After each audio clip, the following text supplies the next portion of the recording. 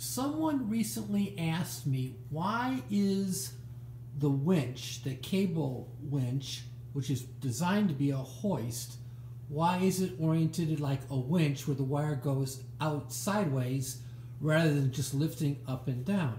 That's a really good question, and it's because of the application. So if we come back here and we take a look at the elevator itself, you'll see that it has got risers on the four corners. Okay, it's got running gear on the four corners. That's 4 wires, but there's only one cable coming off of the winch hoist thing. So what I had to do was to create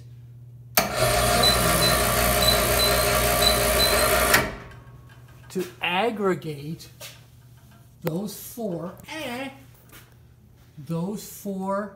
cables into one. And you can see what I did way up there. Okay, so now that's part of the problem. That's solved, okay? But there's more. I have to be able to have enough single wire run to allow the 4-wire run to reach back to the pillow blocks that go to the running gear. All right, just think about that. So there's got to be enough wire available. So what I did is I traversed the ceiling here in the barn, and there's a block up against that back area there that gives me enough run room. Oh, I'm trying to reach the remote right now. So when I'm lifting,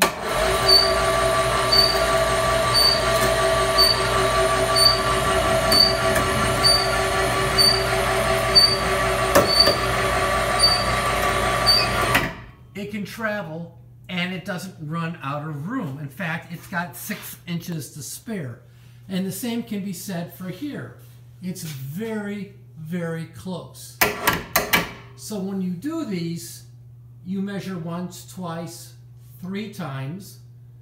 And when you start putting crimps and things on, you need to consider that. Something else to consider is if you look at those, I don't think they're really called pillow blocks, but you'll see how they're mounted sideways.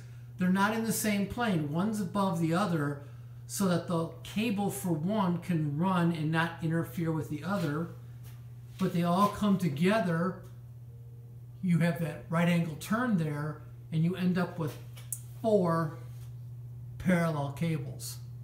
And then you have the motor here.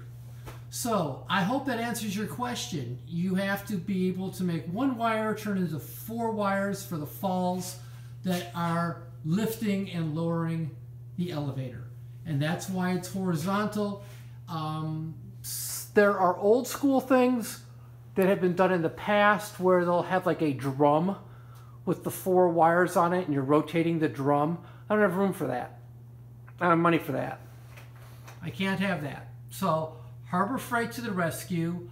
I will look up and tell you where I got this running gear. That's galvanized cable and not line fiber. So you need unique special running gear for it or it will chew up everything. I say that as a degree of caution for your safety's sake. All right, there's the answer. Bye-bye.